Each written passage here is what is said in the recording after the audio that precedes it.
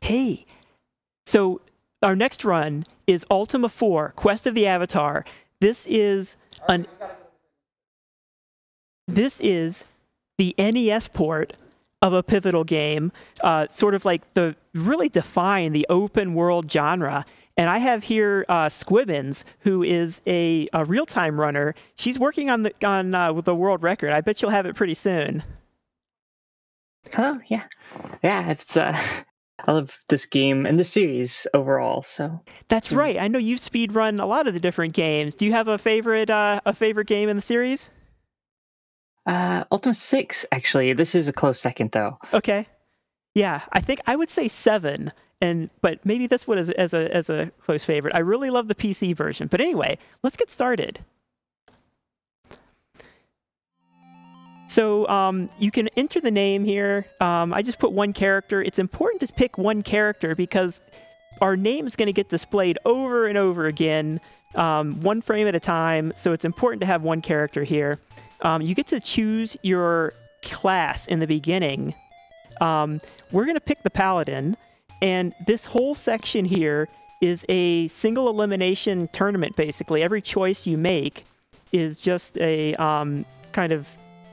you just have to make sure that you pick honor every time you get the Paladin. And the Paladin is pretty good.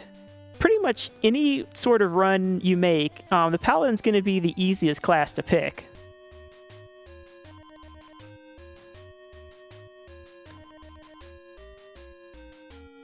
So why do we pick the Paladin? They've got so they've got the best armor, but this is a TAS. Why do we need armor? Well, we're going to sell it. So we sell the armor, and we buy a bow. We want a ranged weapon because we don't want to wait for the enemies to get close to us. As you'll see, the fights in this game are sort of like a strategic overhead view. So we want to be able to just one-shot the enemies with this bow instead of having to shoot them. Again, the Paladin has a couple other advantages too. They're one of the few classes that can equip both the bow and cast really nice spells early on, which is going to be pretty pivotal. Yeah. We're only starting with 10 MP, but we're going to get more after we take a level up, and then we're going to get even more after we touch some orbs in the dungeon that increase our stats and increase our level up, or increase our stats that give us more MP. So these swamps are really cool. In the TAS, one reason why they're really cool is because every time you step on the swamp, it bangs on the RNG to see, did you get poisoned? Did you get poisoned? And we can use that to tweak our, to use the RNG more times or fewer times to make all sorts of things happen. One of the main things we're doing, well, actually, we're manipulating a lot of things in this game. I think, you know, in Crystallis, there was kind of a lot of things being manipulated. In this game, there's probably just as many things. It's kind of not, the action isn't as fast, but there's still a lot of crazy stuff going on. We're manipulating the enemy groups. We're manipulating how fast the fights come. We actually want the fights to come faster. We want more random battles because we need those fights in order to get our Valor stat up.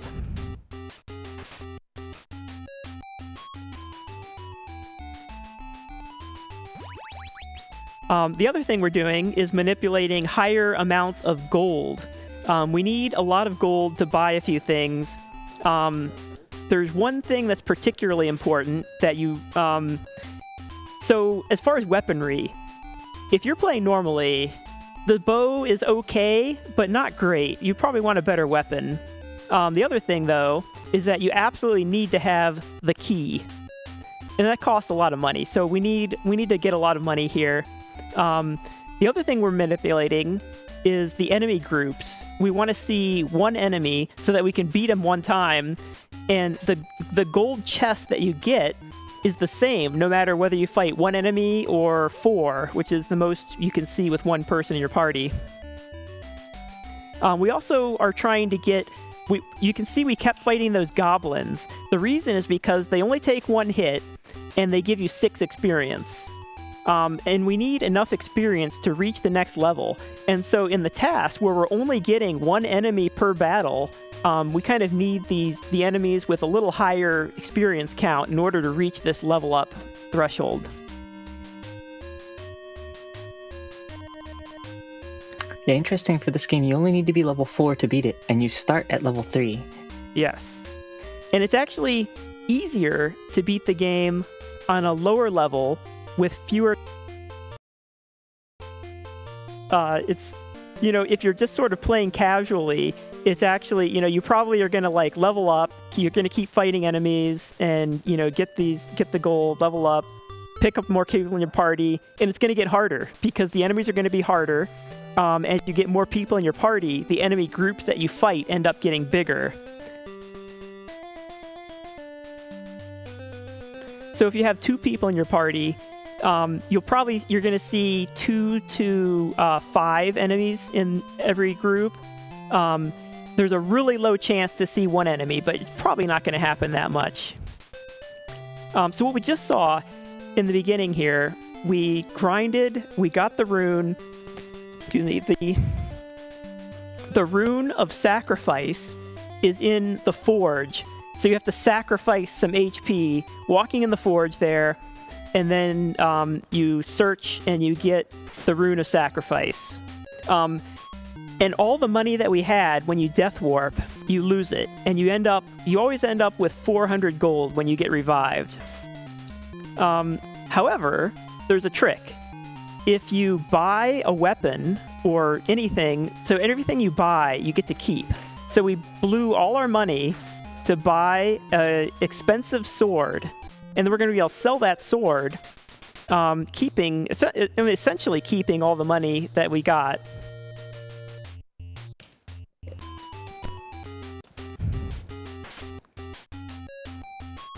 We need a little bit more money here, so we're landing real quick so that we can get a fight on land instead of at sea, because on land we can get a treasure chest and get more money.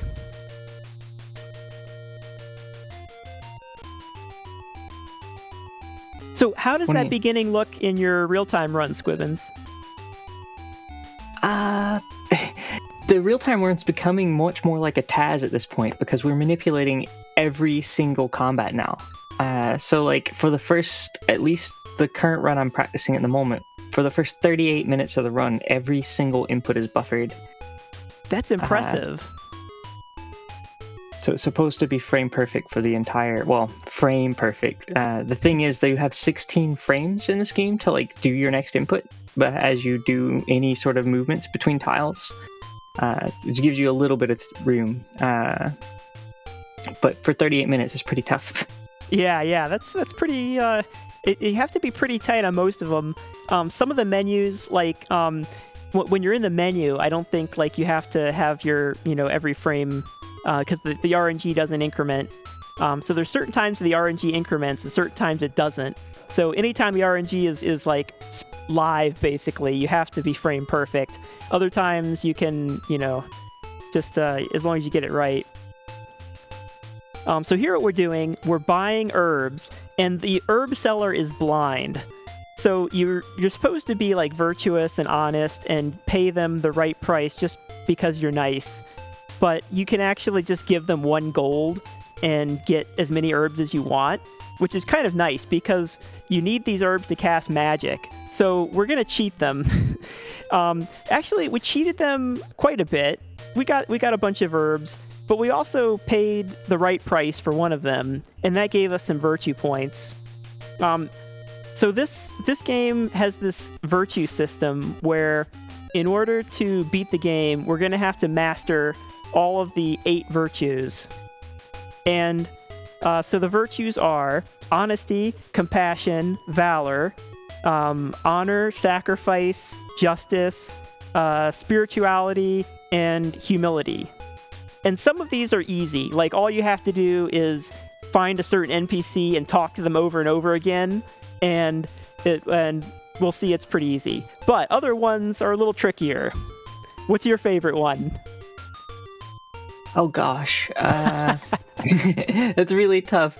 I don't know if I have a favorite actual, like, I think Moonglow and Honesty are like my favorite pairing, because I really like the mage class. Okay. The mage is fun. In the RTA run, you're gonna pick the mage as a partner. And actually, that was actually a pretty close call in the TAS too. In some of my test runs, I actually picked the mage. The reason why is because the mage has the most MP, and so you can actually lean on their MP and beat some of the dungeons a lot faster because you have 2 people that can cast magic. But it turned out that adding a second person to the party adds more enemies in the random fights and more kind of menus. There's a lot of menus where once you have a partner, you kind of have to choose. Like, you open a chest, who's going to open the chest? All these things add time. And so that kind of added up to more than they saved over in the dungeon.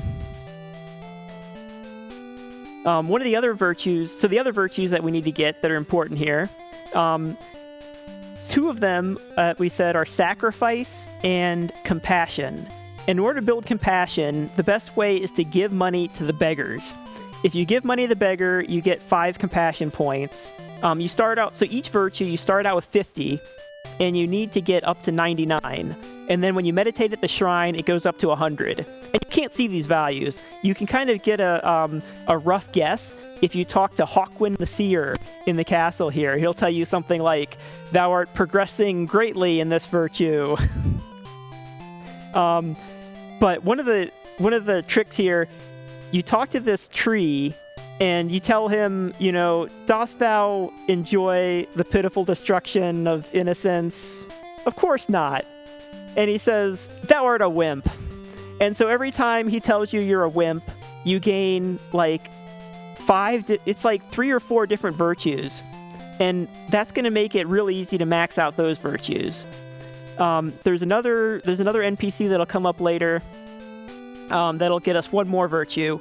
The rest of them we're going to have to get a little tougher. So compassion and sacrifice we get from the beggars. So it turns out you get 5 compassion if you give money to a beggar. But if you give all of your money to a beggar, you also get 5 sacrifice. So I'm putting a Lua script that's hacking this game a little bit. We're gonna be able to see where we're going in the dungeons without casting a light spell. It's not a big optimization. And when I was playing this game RTA, one of the things I discovered was if you learn the dungeons pretty well, you can actually play without casting the light spell and just sort of like go blind. All right, so this castle's called Serpent's Hold.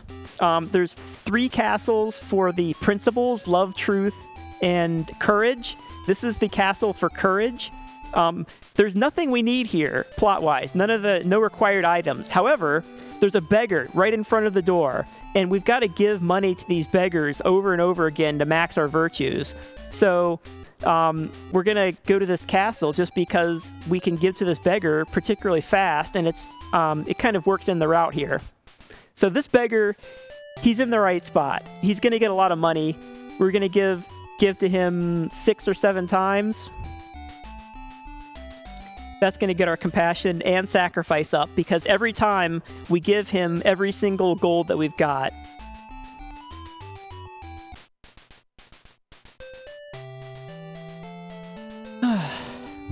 Almost like a donation?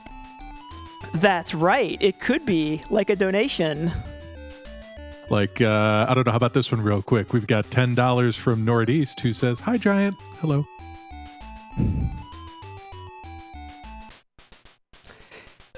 All right, so another thing we're manipulating not just enemies, but we're also manipulating the winds. So you saw we got on that balloon earlier. Normally, when you get on the balloon, the winds, you can't actually just control the balloon and tell it where to go.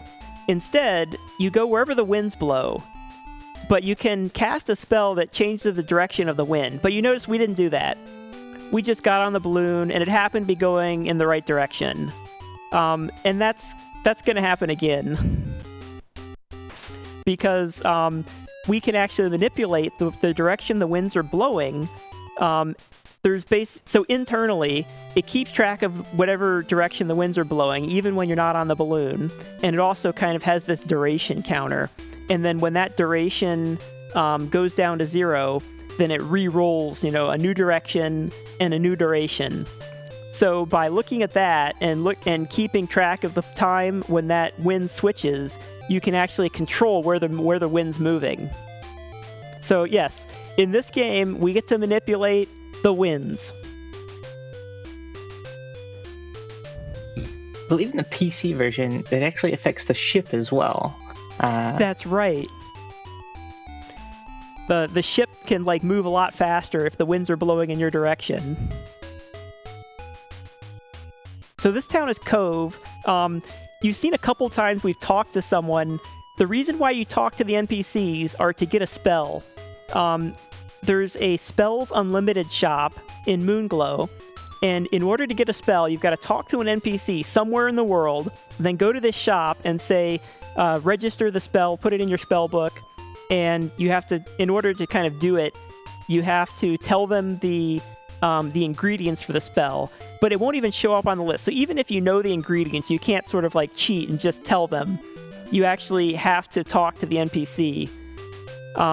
And most of the time, the NPC will actually tell you straight up, here are the ingredients, this is how you cast this spell. But the first one, it wasn't the case. They said something like, I have been studying odd order.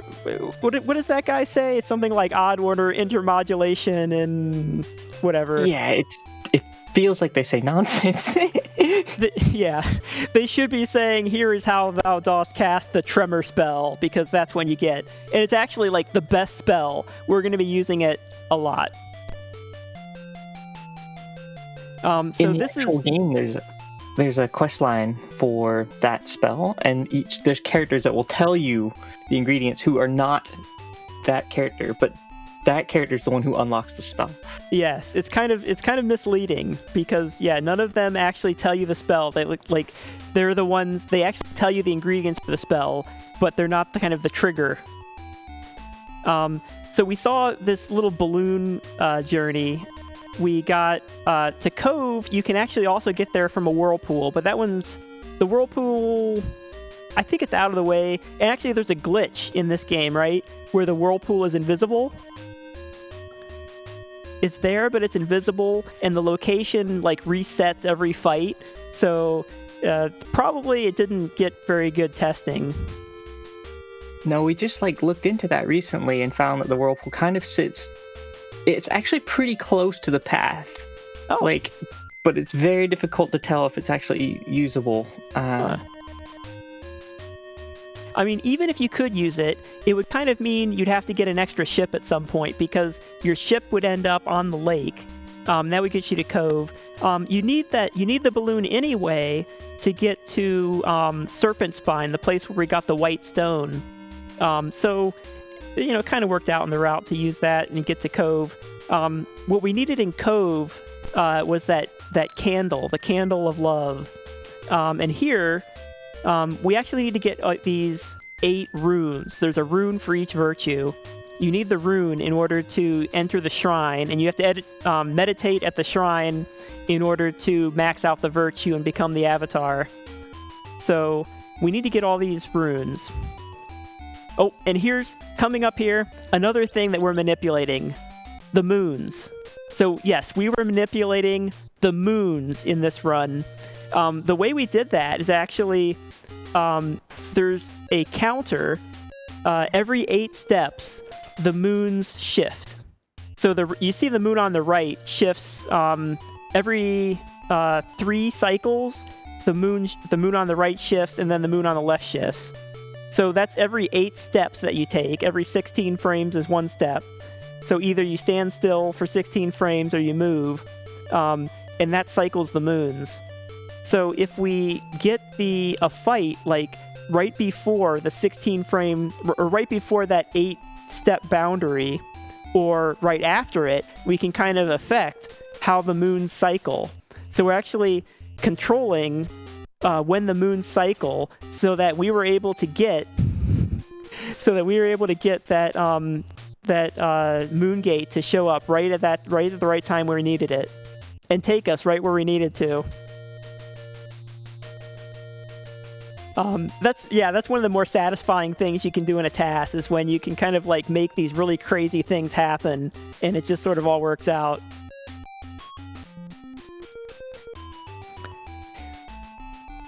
But I guess in the real-time run, since you're doing, routing and stepping, kind of like a TAS level manipulation, you get to do that too. There's some things that are a little beyond that make it very difficult. So pulling off this stuff, like the full TAS, as a human is actually extraordinarily difficult. So the real-time route is, even if we're doing a lot of buffering and trying to like be as perfect as possible, it still has to deviate. And manipulating the moons is definitely not possible in our current runs. Not to this degree, not down to the like frame. We still manipulate them to be about where we need them within, a second or two. And there's a lot of details with the fights in particular. Like, so in every fight, of course, we want one enemy so that we can beat it in one round. But then the other thing is, I'm also manipulating it so that the enemies are closer. You see, the enemy is right next to us. And that's so that we don't have to wait for our shot to go all the way across the screen. Who has time to wait for your shot for half a second while your shot goes across the screen when you can just, shoot them right away? You also manipulate the miss table, the miss and hit table, right? Well, that's the thing. The missing of the hit and miss of your shots, I guess we're not really manipulating it. We're kind of routing around it, really. The thing is, we actually can't manipulate that. It's not, you can't make every shot hit, because it's based on a counter rather than the RNG. The way that works is every time you use your bow and attack an enemy, it actually increments a counter, and there's a different counter for each enemy slot. So, like, the enemy in the first slot has its counter, and the enemy in the second slot has its counter. And so every time you use your bow, it increments this one counter, and when that counter overflows, you miss. So if you keep attacking with the bow, you're gonna miss. You kind of you can't avoid it because there's no RNG involved. The amount that counter goes up each round depends on your stats.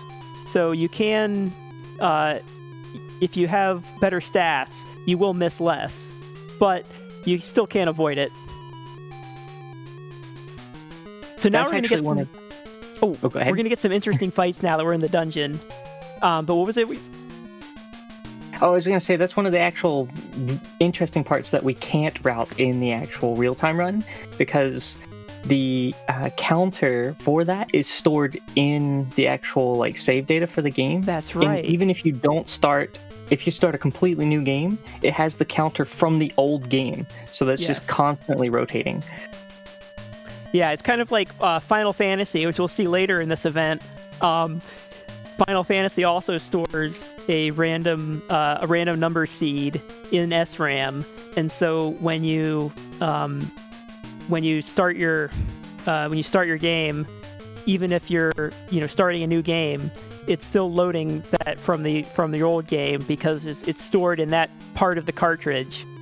One of the things you can do, well, at a TAS level, you can actually, if you can have your cartridge, you can clear that RAM programmatically. And the emulator, of course, we kind of have a starting state, and for TAS videos, there's a very specific sort of setup that has 0, on every memory bit, and that sort of makes for a consistent starting point. this is probably the hardest room, and it's just because all of these enemies have like shots or magic, so it's really the only one that we couldn't kind of get perfect, and that's just because there's all these enemies, they take a lot of hits, and all we can really do is set up this lava. We did pretty well here. One of the bonuses to the lava is that when they die in it, it doesn't spit the XP and all the death text up there, so it's way faster. Yes. And we don't need any more experience. Like we said earlier, you only need level 4 to beat the game, and we've got it. So we are good to go on experience and gold. We don't need the gold anymore. Actually, we will need gold. We'll need 1 piece of gold, which we picked up earlier. And we'll see when we use that. But, yeah, we don't need experience. So if we can kind of get the enemies to die without giving us experience and without getting that sort of, like, dialogue, it's kind of nice. And that energy spell is just really cool. You can, we use that a lot. You can manipulate, if you use that with a good strategy, a good setup, you know, it kind of makes things a lot faster. So let's see, how many virtues have we got? We got compassion earlier. We stopped by there. So I think this is number 2. This is the Shrine of Honesty. Every time you meditate at a shrine, you get to pick 1, 2, 3 cycles.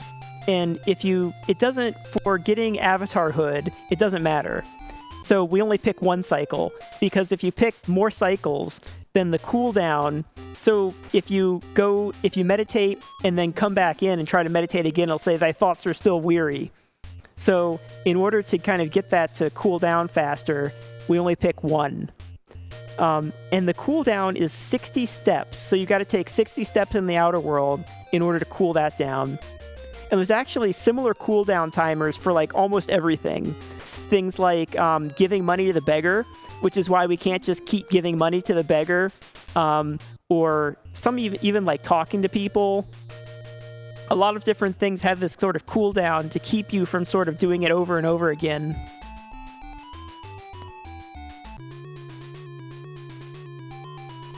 We took this we took this voyage down the river to go in this dungeon. We're routing the dungeons so that we can go in the top of some dungeons, and then later on we'll have a way to go to the bottom of the dungeon. There's 8 floors in each dungeon, and some of them are a little faster to come from the top. That is, enter from the outer world and then go down to get the stone. We have to get so there's 8 stones, 1 for each virtue. 6 of them will be in the dungeons, and 2 of them that we've already gotten aren't. So the black stone and the white stone. The rest of them, we're going to have to dive these dungeons to get. And so this is each dungeon corresponds to one of the virtues, which has its own color. This is the Dungeon of Shame, which is that corresponds to honor.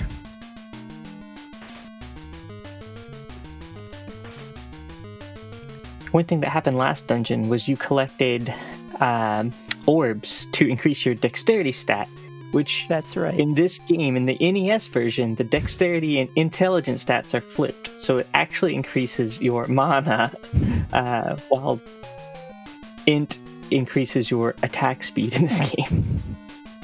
That's right. Yeah, it's kind of weird, but if you actually look at your stats, but you know, most of the stats don't really matter except for that that dex stat that increases your MP. Like none of the other stats really make a difference. Well, I guess you do. So you do miss fewer times. You can see if you really max out your int stat to get your fewer misses. You will see that you'll miss less often. But I forgot to ask you in the last dungeon, Squibbons, dost thou ever lie to thyself or to others? Yes. Then thou hast earned the blue stone of honesty. The answer to the question is always yes, which I think there's like some translation issues there. It's really a little weird, but so yeah, you always say yes, except for this dungeon. We'll see the question is different, but the answer is always yes, and sometimes that seems a little weird, but just say yes. That's the way to go.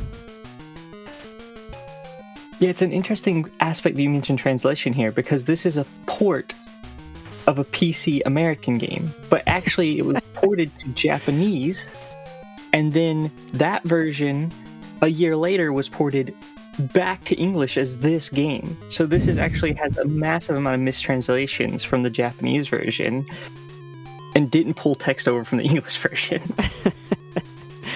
That's right. I highly recommend playing like the original NES version. Like, even though it's a really old, 1985 DOS game, like, it's really good. It stands up fairly well for, as far as being a classic. And, this game really did establish like the open world concept historically. Richard Garriott, who made this game, is a genius. He's kind of established multiple genres of video games.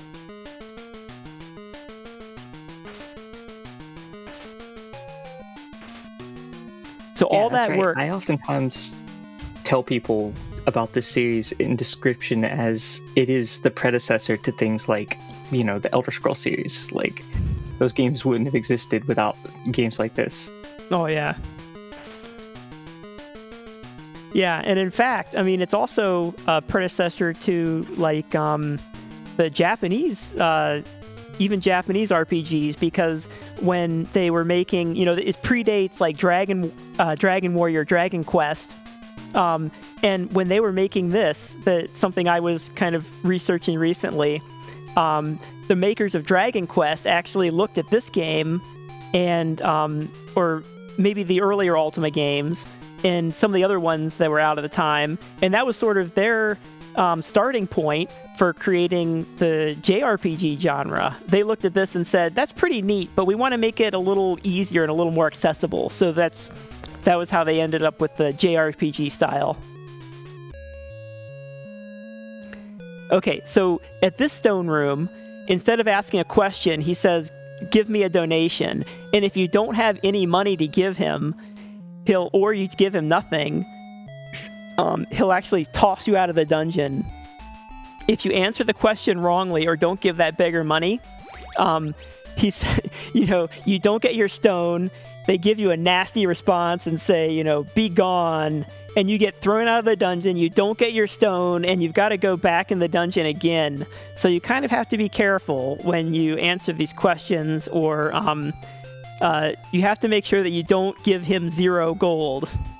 There's a lot of things where it's like, especially if you're speedrunning it, that's the end of your run. I mean, it's it could be bad.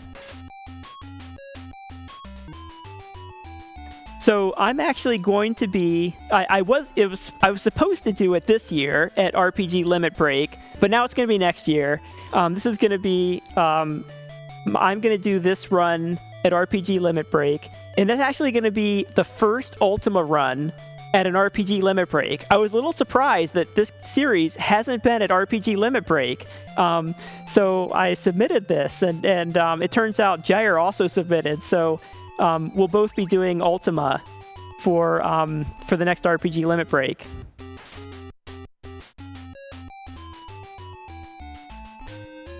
Okay, so we're using the gate spell that we got earlier. The gate spell lets you travel around. You can just, instead of waiting for the moon gates to line up, you can just instantly teleport to any of the 8 gate locations, and you're there. If you do it at the same time that moon gate is open, you'll sort of instantly chain. So if you don't want to do that, then you better be careful what the moons are. You see, we also took another Death Warp. This is just for routing. We got the Rune of Valor. It's also in a damage area. It's really deep in this town. We had to go all the way through here, all the way into the walls. But that death sequence takes a while, and because of that, this actually isn't a huge time save. but it is nice because we want to be in this castle. We also, so we don't care about the money, but we do get our HP and MP refilled, which is kind of nice.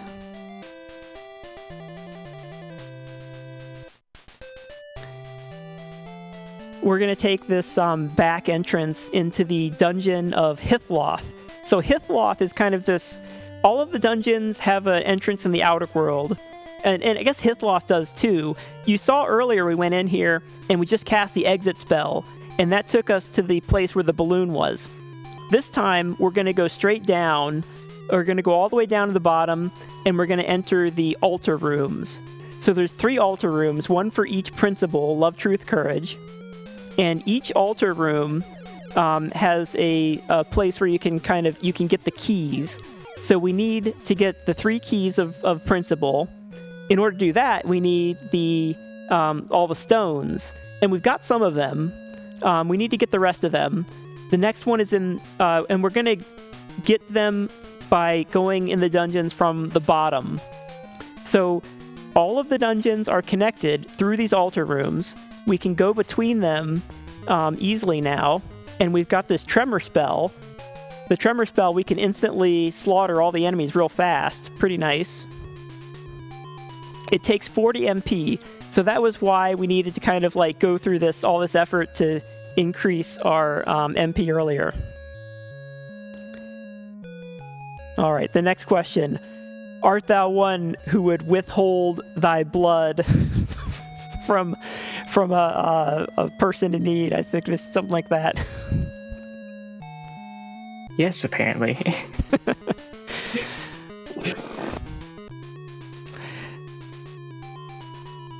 So the manipulation in this, in the dungeons, you're constantly, so as you wait in the dungeon, the RNG is moving while you're stopped. When you move in the dungeons, so in the frames that you're moving, it's actually not.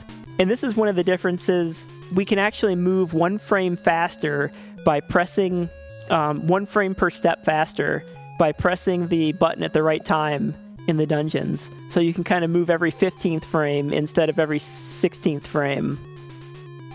And that keeps it keeps the counter from going. So that keeps the counter that adds to the enemy the random battles. There's random battles in the dungeons, in sort of the dungeon hallways here. But since we're moving faster, that counter doesn't go down. Or it doesn't up, whatever. All right, the next question. Dost thou flee from the malevolent face of danger? Yes, of course, with the avatar.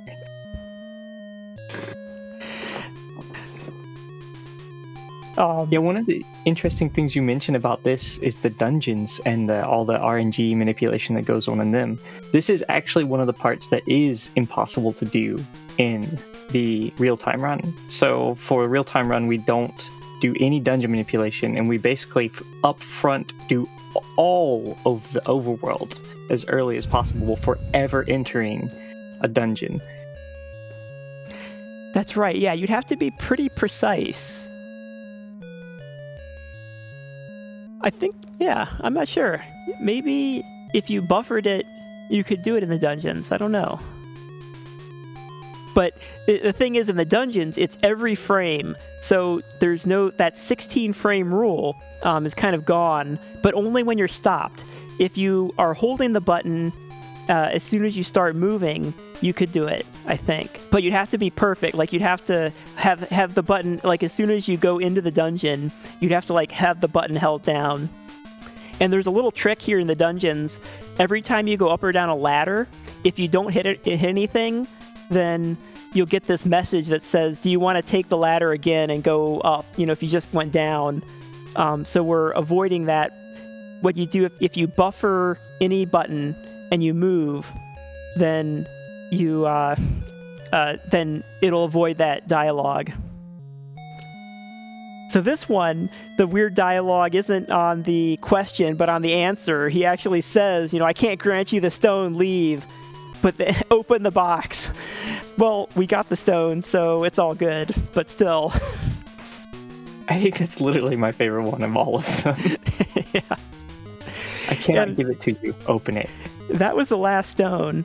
One of the things I want to point out on the RNG here is every time we step on lava or any damage tile, that's RNG, and we can manipulate that, which I can imagine is useful on the outer world for like swamps, because you can manipulate it not to get poisoned, which is really big, because it means you won't have to cast the cure spell and heal your poison all the time.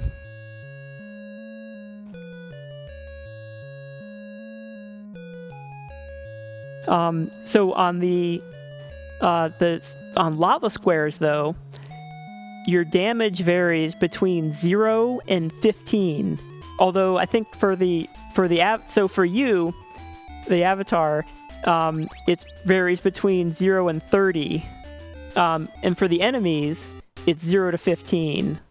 So you can actually take 0 damage if you kind of manipulate it just right, and even if you step on lava.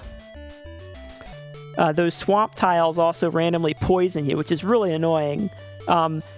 Although you did see that we got poisoned earlier on, and we didn't worry about it because we actually wanted to run down our HP to die at the right point. So at RPG Limit Break, I am not going to be manipulating it at all. It's going to be a no RNG manipulation run, which is a little scary because there's a lot of RNG in this game, but it makes it interesting. I've also routed a Shepherd run, not as a TAS, but as a non-manipulated run, which is fun. The Shepherd is sort of the ultimate swag character. Yeah, for a lot of reasons. Not only does the Shepherd not get magic, she can't cast. She doesn't get any. She can't equip any of like the weapons or armor. Like your best weapon is like a club and a sling.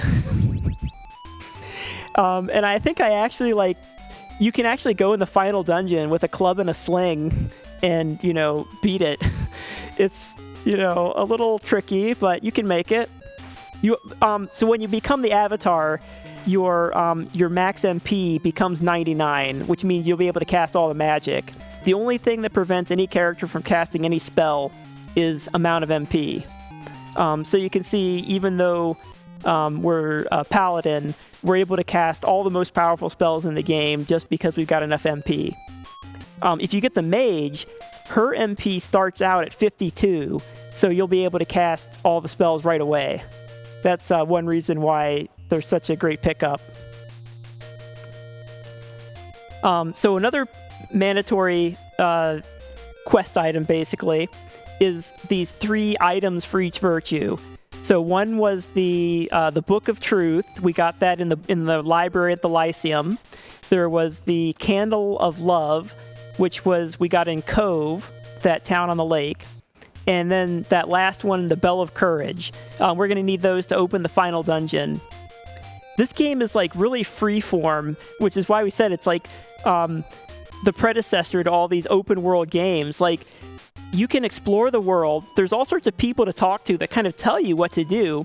But in the end, you can route it out however you want. All you got to do, eventually, you've got to master the virtues, meditate at the shrine, get your avatar hood, and kind of collect all these items, and then you open the final dungeon and beat it.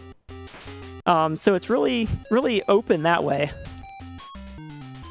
It diverges from the first 3 because the first 3 have sort of a final boss enemy character archetype that you need to defeat, but this is the first in the series that doesn't do that. There is no final boss. That doesn't exist. There's no antagonist in this game. So I read about that. It's actually really neat how Richard Garriott, figured this out. He did the first 3 games, and he was working with like a publisher. And he asked them, hey, did you guys get any fan mail for me that I'm curious what everyone thought? And they said, oh, we just throw it away. And he said, what? So I think it was for the third one, he actually started his own company and just made the game himself and did all the distribution just so he could see the fan mail and get some ideas on making, new game. And that was how he kind of got a lot of the ideas for this. People were saying, you know, oh, it's the game you just kind of go through and you got to beat this big dragon at the end, you know, whoop-de-doo. I want something, you know, bigger. And so he thought of, you know, I want to make this, you know, neat. And he came up with this formula for, you know, instead of just being a dragon, let's become the paragon of virtue, the avatar. And I believe the origin for the Ultima name is he wanted to make the ultimate RPG or the ultimate adventure game, or maybe just the ultimate game. And so he says, well, we'll call this series Ultima. I mean, I think Rich, you know, he was really young when he made this. He was probably, you know, just out of school. I don't know if he dropped out or what, but yeah, it was his first game was in '79, I believe. Like the first Ultima was '80. Yeah, really, yeah. As you can see, very, very historic. You know, 1985, the original version of this game.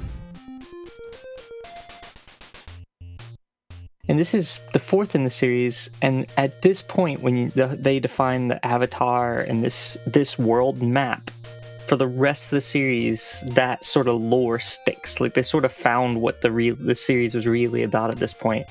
And so all the rest of the games use the same overworld map, albeit slightly changed, but it's the same kind of overall locations.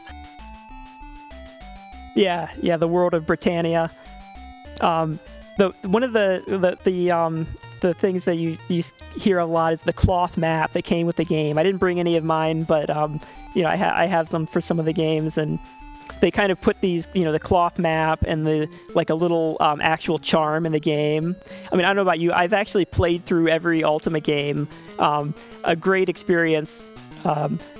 Even Ultima 9, if you're, you know, just because it's you know, if you played through 1 through 8, you've got to play through 9. So Ultima, the origin, you know, Richard Garriott's company, and then, you know, they made a lot of other cool games too. You know, you might have heard of Wing Commander, but so they made all the Ultima games, and then they made Ultima Online, which it wasn't the first massive online game, but it was like sort of defined the MMO genre. So, you know, not only did he define this open world RPG genre, he also defined effectively, you know, MMOs. And that became so successful that at that point, they pretty much had to focus on that. And they got acquired by EA for like millions. I think like their actual acquisition price wasn't that high, but it was in stock, and then EA did really well. And so Richard Garriott, the founder of the creator of this game and the founder of Origin, he became a billionaire, multi-billionaire, and he's maybe I don't know if he's a multi-billionaire. He was rich enough to go to space. He was one of the first guys that you know, put up money and became a space tourist on the Russian space station. All right, we're in the final dungeon. The final, you know, you can see on the timer here, 47 minutes. So out of this run, we're going to spend about 15 minutes in the final dungeon on a 1-hour run. That's how long this dungeon is. It is pretty gnarly. And that is using our tremor spell.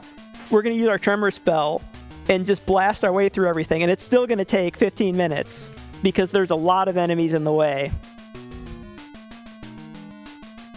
No matter what you do, you always end up with one character. So even if you have a full party, you leave them all at the entrance to the abyss. You know, only the avatar can go in, I guess. Which is different from the other versions of the game where you do take everyone in.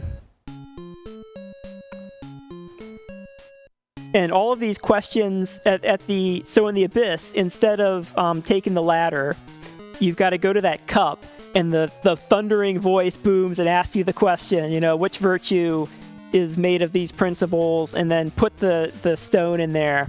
And if you mess up either answer, it's booted out of the dungeon. Sorry. You will not be finishing your run today.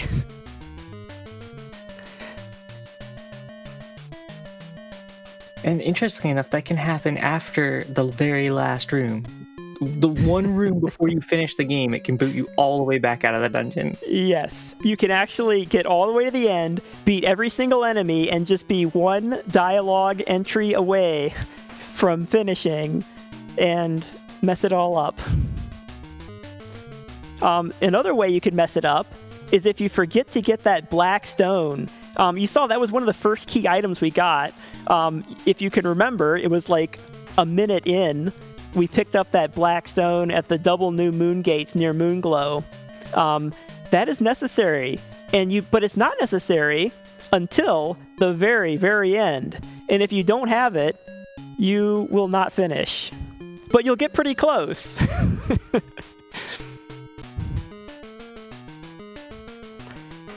So some of our choices on the routing are probably a little bit different, partly because we can tremor every fight here.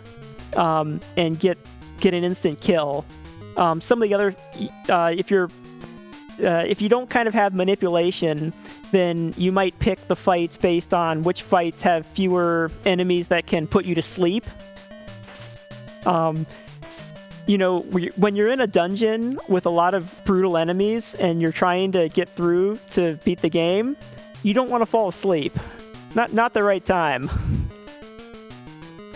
No, and some of these rooms can permanent sleep lock you too, because there's no there's no chance that it's going to happen. Yeah, and that's why, you know, it's sort of unsafe. You never really know if it's going to happen. The odds are pretty low, especially if you make sure your HP is high before you go into kind of one of these real risky rooms. Your odds are pretty low. You probably make it. I've done a lot of practice runs for RPG Limit Break since I'm, planning on going through this without any luck manipulation. I'm pretty sure my odds are pretty low, but I did kind of tell them, hey, I can't guarantee that I won't, that I won't scrub this. One of the things, I can make a safety save, but it's still a pretty big loss. Because, like I said, it's 15 minutes in a TAS. It's easily 20 minutes or more in a regular run. Yeah, and you can only save... You can't save at any point in this game. You can only save at ends. So it's not like you could save in the dungeon. Yeah, you can't save in the dungeon. I think the safety save would be like at Jellum right before setting off for the dungeon. So it's still kind of like a pretty good trip.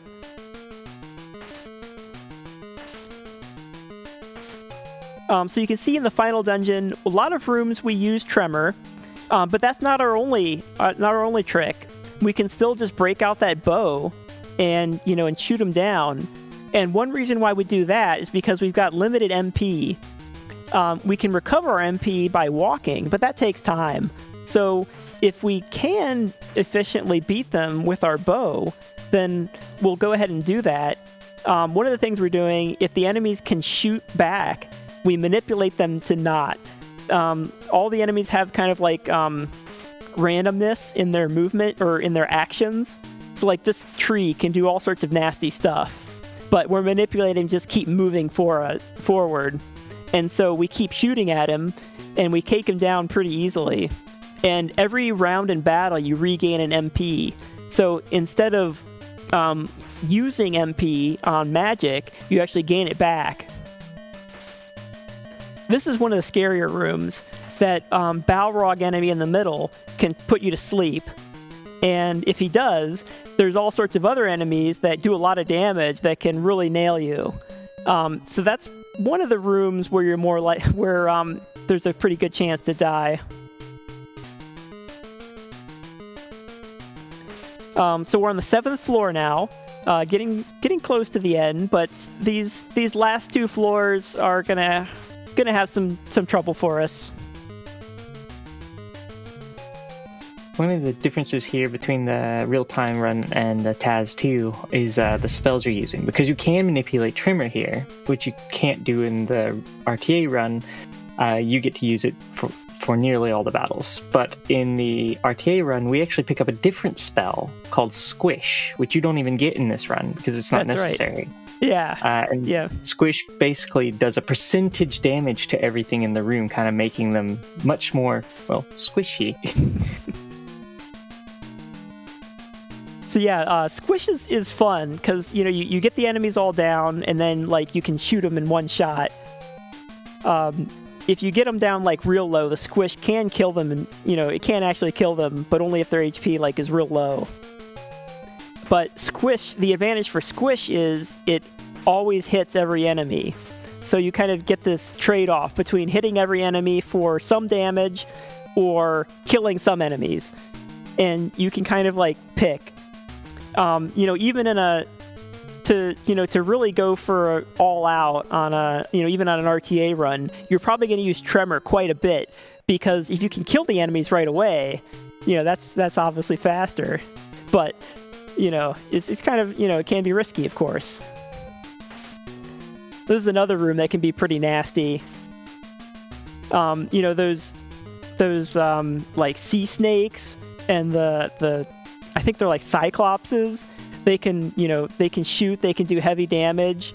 And then that tree and the Balrogs can put you to sleep with a sleep spell.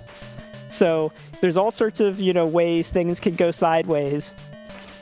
This is sort of one of the we're on the last floor of the final dungeon here.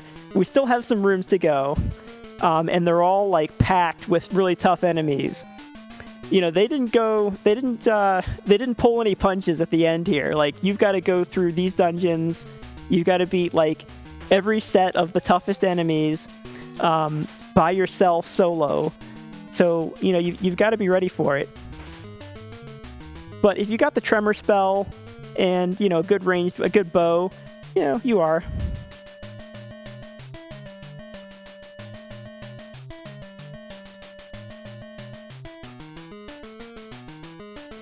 And of course, we've got to have our RPG dinos here.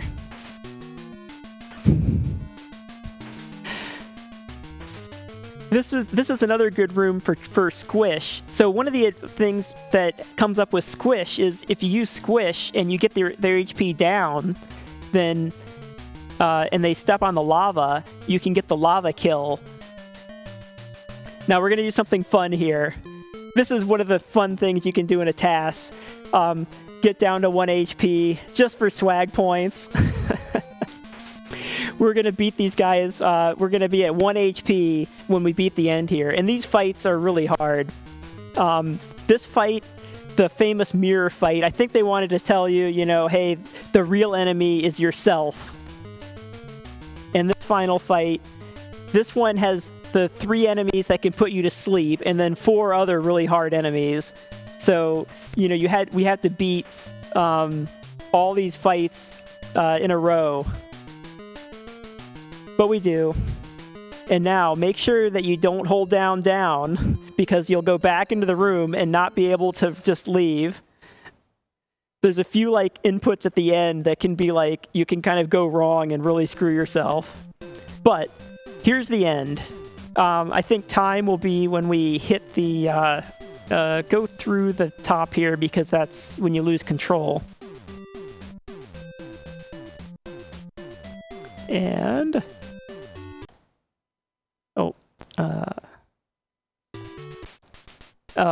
well, I don't have my live split configured, but anyway, that was that's the time on this game. And that is Ultima IV, the Quest of the Avatar. In the end here, we say hello to everyone. We say, and we're congratulated by Lord British, who is Richard Garriott, the creator. It's his persona is Lord British, of course. There are various memes in the different Ultima games where you get to kill Lord British, even though he is sort of this invincible, all-powerful Lord of Britannia, who for some reason still needs a hero to kind of do his dirty work. And although the adventure is at an end, the quest of the Avatar is forever.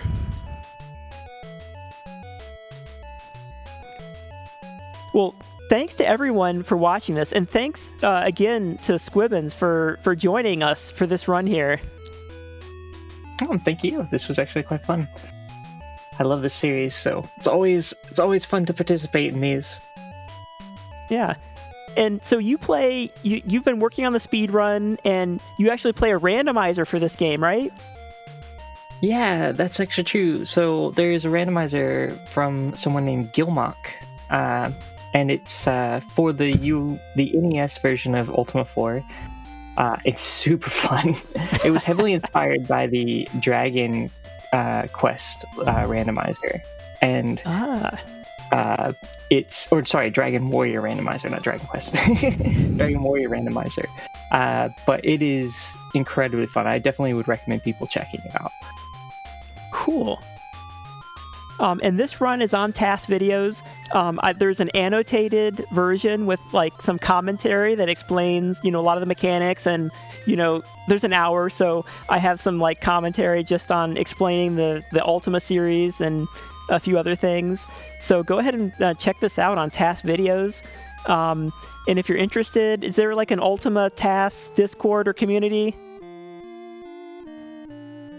Or Ultima speedrunning? What is it called? Yes, there is an actual Ultima Speedruns community. It's a Discord that's basically linked to every single Ultima game on the speedrun.com forums. So, like, there's a Discord link, and they all go to that speedrunning forum. Okay, great. Yeah. A lot of the Ultima games, I want to try personally. I want to try speedrunning Ultima 7. Maybe as a human. I'm not sure if you could get a solid run in DOSBox. That would be a task, but I mean, it's a pretty short run, so that would be a fun one too. 7's actually an incredibly fun run. I actually find most of the Ultima series to be quite fun. I've run 3, 4, 5, 6, 7, 8, and 9. I've got notes for 1 and 2, but I haven't run them yet. But okay. 7 is a very good run. It's very fun. Interesting. And in the third one, there's also an NES port on the third game, Ultima Exodus. Actually, there's NES ports for, I think, 5 and 6, too. Or maybe 5 is on the NES and 6 is on Super Nintendo. Something like that. And I think there might be TASs for them. And there might be DOSBox TASs. So yeah, there's a lot of Ultima runs to check out. It's a really fun series.